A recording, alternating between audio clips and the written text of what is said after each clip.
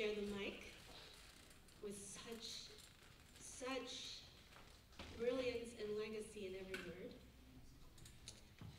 This poem was written in 1997.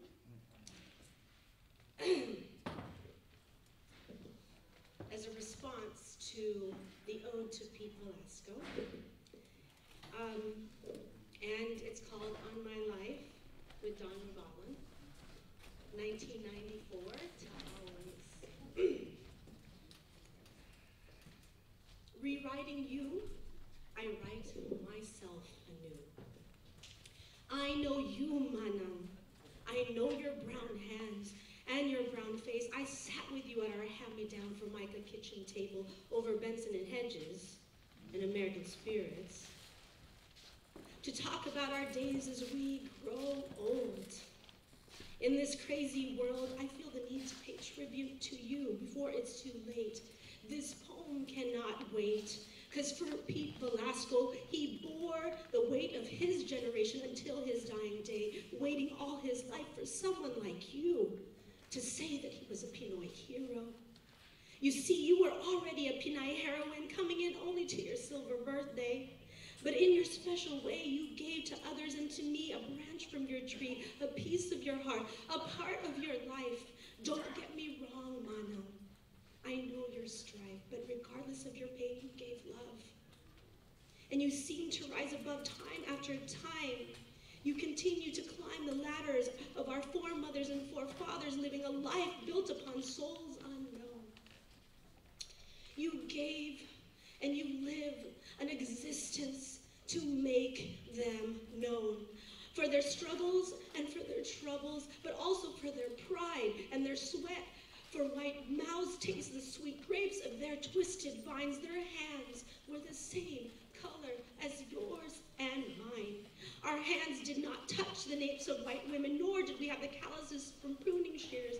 We haven't bled from canning metal, and we didn't burn our backs over bending over asparagus. But us, we regret and romanticize the fathoms of real work, underestimating our present scars, our invisible yet endless tears that drip over reams of paper, matting and concealing the dark bags underneath our eyes from caffeine-induced insomnia. We fear repetition and competition created in an apparatus of systems of domination.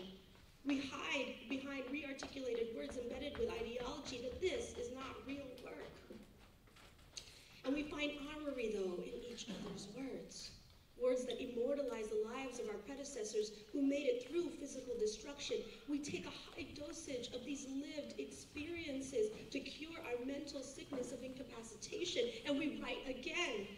And we march as strikers again, and we fight as tireless soldiers again, and we demand justice from the same petty bourgeoisie again. Is this not real work? I know you, Manu. I stand with you as we try to cut and copy and paste everything together. Excuse me. The knowledge passed out in leaflets at the marches in the 60s, historical documents that rot in the archives of our struggles. Know that you are not alone in the search of our lost dreams of freedom. Know this, I speak your name. I quote you in every research paper, and every time I got to interview you, it was an honor. I beg for your editorial expertise and your very, very witty, sincere commencements. I reference you, and I reference your work because this is real work. Your fingertips have blisters from plastic keys on your airbook. Your posture curves over a desk with too many assignments and bills. Your untamed hair scares Vidal Sasson. Your attire, brought from thrift stores all over the place, have a priceless class. Your lungs, much like Che Guevara, suffered from chronic asthma. But your words were unchangeable. Your mind and soul inseparable, your will and strength unstoppable, your foundation unmovable, and your heart irreplicable. I do, and very much do know you, Manam. For 24 years of my life, your hands cooked for me. And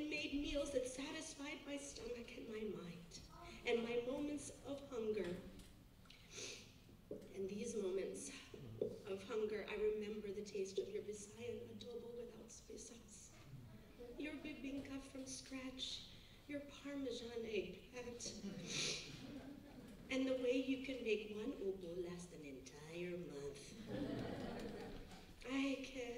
I can taste the salt and pepper and paprika of your sweat as it poured into your mouth, and I can feel the heat of your rice cooker as it steams up all of our eyes. I can hear your voice retell and relive your youth during your tatay's asparagus season, when his days of work would never end, and even into the night, even into his 80s.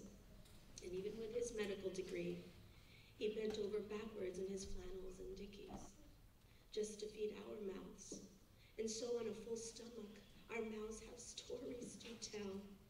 This I want to tell, like you, stories of times when we were bruised black and blue. I will tell our children about our times in LA and about our times in the Bay, about our ideas and about our reality, all about the things that you did and you sacrificed, all of it. They will never forget that we were strong Pinays, that we were proud women, and that we were resistance and struggle. They will never forget that we are a part of a people undefeated who have always been hungry for justice. We will know that we were not victims, that we had voice, agency, and power in the face of white bosses, racist systems, and we have taken it upon ourselves to replace those ignorant teachers. Let me thank you, Manang Don Right Pinay, Sister Struggle, Diva. Because while I learned to speak, while I learned to listen, while I learned to cry, you were there for me, Manang, shouting for me, and for this, Manang, utang mo loob. I owe a debt to you, a debt that I will repay from the deepest part of me. This I know, Manang. This I will always know.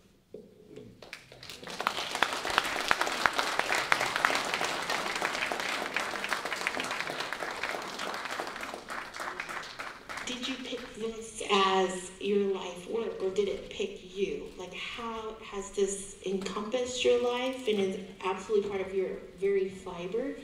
Like, how did that happen, and how did it pick you? Well, growing up in Stockton, in many ways, I didn't really understand the context of my life until I left and I went to UCLA and took Asian American Studies and Filipino American Studies classes. I'm third generation Filipina. My grandparents and parents worked in the fields. I'm the first generation to not work in the fields. But I didn't really understand how my grandparents, both sides, their immigration was part of a larger story of American empire in the Philippines, and that they had been a part of one of the greatest economic stories in the history of the world, which is California agriculture. I didn't realize any of that until I went to UCLA and took Filipino American Studies. And then when I got to those classes, though, I said, well, there's still a lot missing.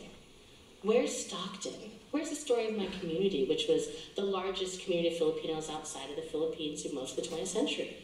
What about community organizations? What about labor? And so I wrote Little Manilas of the Heart. That was my dissertation at Stanford.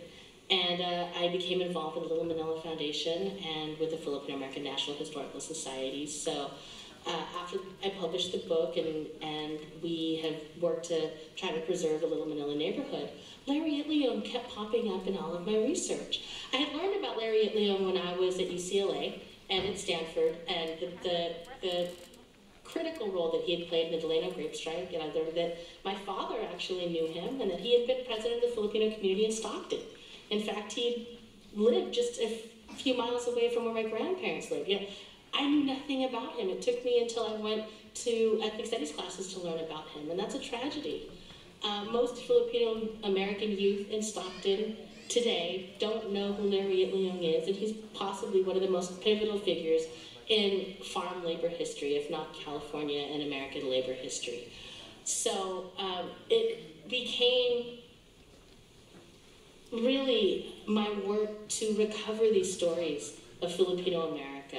I've been so privileged to be able to go to Stanford and get my PhD there, and to become a professor at San Francisco State and work with thousands of students over the last 13 years I've been a professor. And in my lectures, bringing the story of Filipinos into the larger narrative of how I teach American history. But we need books to do that. I need to reach audiences that are beyond my classroom, and I especially want to to reach young people who may never get to my classes and who may never be able to take ethnic studies or Filipino American studies, at the college level. It's hopeful that they do, but we need to get them interested and see themselves in American history at a very young age. I didn't see myself in American history until college. Maybe my life would have been different if I had. I think I would have really saw larger horizons for myself. But growing up as the child of farm workers and grandchild of farm workers in Stockton, all of their hard work and sacrifice was so that I could come to this moment and be able to choose whatever I wanted to do with my life. And what I want to do is to honor their sacrifice.